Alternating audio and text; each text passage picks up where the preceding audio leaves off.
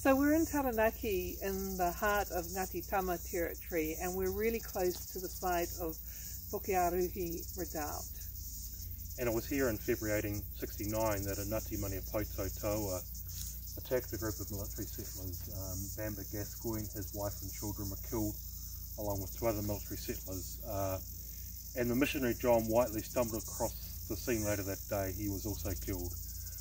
And that Taua really making a point about defending their aukati, which is quite close to here, and this is just within the northern boundary of the Taranaki confiscation district. So really it was making a point about opposing confiscation, defending their own aukati.